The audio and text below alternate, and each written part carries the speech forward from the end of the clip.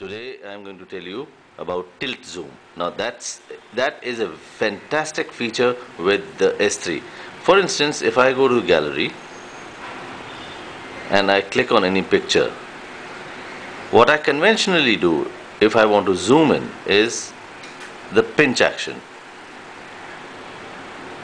and I can zoom any particular portion as much as possible.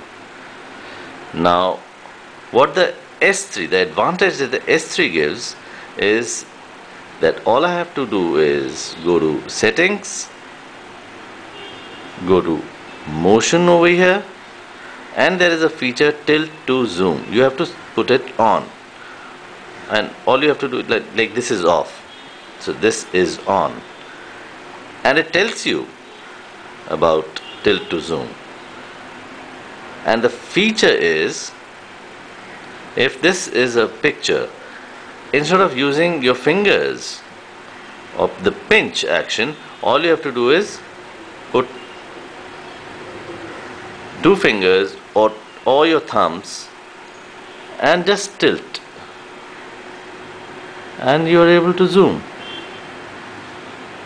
You go back, the picture is normal. You come this side and the picture is zoomed. Isn't this simply fantastic?